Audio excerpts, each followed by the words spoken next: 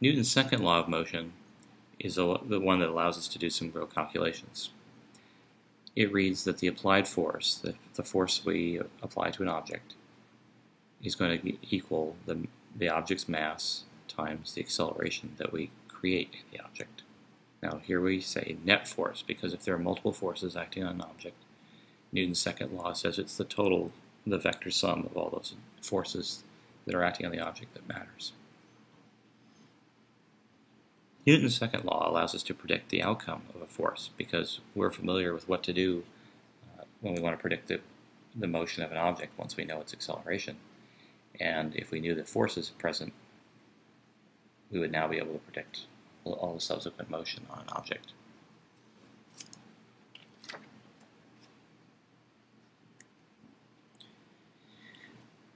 This concept of mass here in Newton's second law is a constant of proportionality. It's an inherent property of any object, but it's the thing that relates the acceleration that results from the force that's applied. It's a little bit of an unfamiliar topic to talk about to some of us, to talk about the mass of an object. But if we think about conceptually, it's approximately how much of matter there is in something. The idea that the force we apply is proportional to acceleration with this constant proportionality mass would explain why, for example, if we hit a golf ball with a certain force from a golf club, F equals ma, when m is very small, a would be very large. On the other hand, if we hit a truck with the same golf club, with the same swing, then although it's the same force over here on the left side of this expression, when m gets to be very big, then a will be very, very small. So we can hit either the golf ball or the truck with the same force and come up with a very different acceleration. And all we're really changing is the mass of the thing we're trying to hit. Force is measured in a particularly funny unit in the SI system. It's a derived unit. Remember, the base units in the SI system are the kilogram, the meter, and the second for mass, length, and time.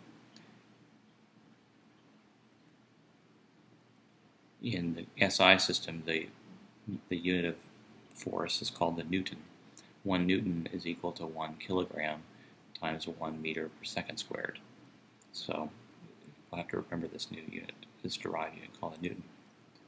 In the British system, the unit of force is called the pound, as in how many pounds do you weigh. Many of us think of the unit of pound as mass, but actually it's a unit of force, how much pull do we have from gravity. To convert these units, we should know that 1 pound is equal to 4.45 newtons. I have to confess I didn't remember that number, but I recall the conversion that we learned in grade school that 1 kilogram is about 2.2 pounds. That's actually a dangerous conversion because 1 kilogram, that's a unit of mass, 2.2 pounds, well that's a quantity of force. But the way I remember this conversion of 1 pound is 4.45 newtons. It comes from the idea of converting 1 kilogram times of acceleration, the acceleration due to gravity of 9.8 meters per second squared, which gives me 9.8 newtons equals 2.2 pounds. If I divide then both sides by 2.2, I have 1 pound is 4.45 newtons. So this is the conversion you'll want to remember. Now mass is not the same thing as weight.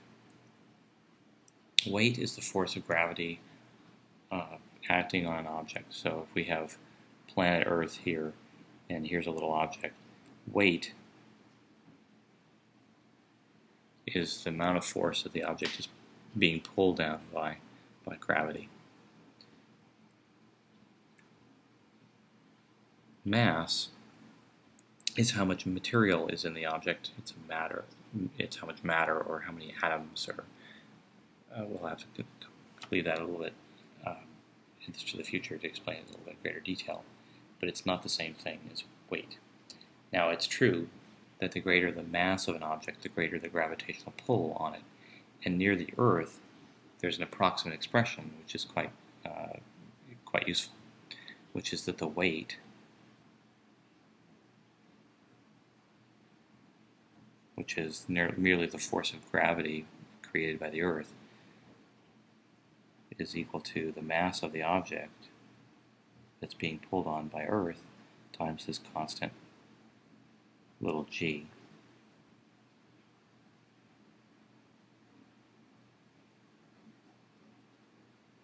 And we've seen this constant little g before. That's that familiar 9.8 meters per second squared.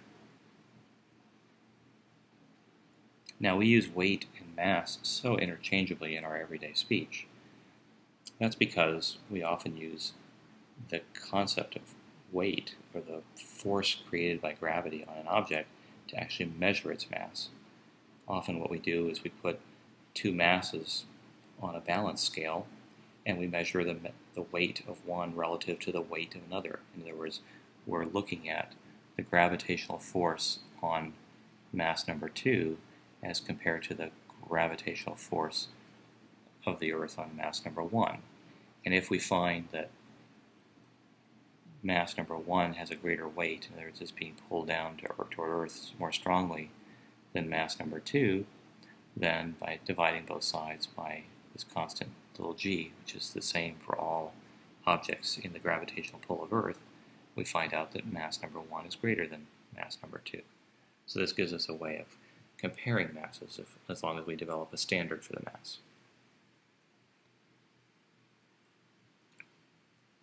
But this is a measure that's only valid near the surface of the Earth. How do we see the distinction between mass and weight when we're in lower gravity? Well, in lower gravity, you may have seen pictures of astronauts in outer space where they're managing to pick up a huge mass. Here's a big piece of cargo being held at arm's length by one of the space shuttle astronauts who's suspended at the end of this long arm.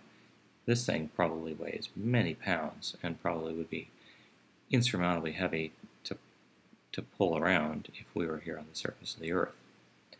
But because the force of gravity on this thing is much weaker out in outer space, because g is going to be smaller in outer space, then the tug that we have to give to pull it in a different direction is considerably smaller. At the same time, however, if one was to try to kick such a big heavy object and try to give it a big acceleration, it's still true that the force we would apply would equal F equals ma, and this is the mass of that heavy thing.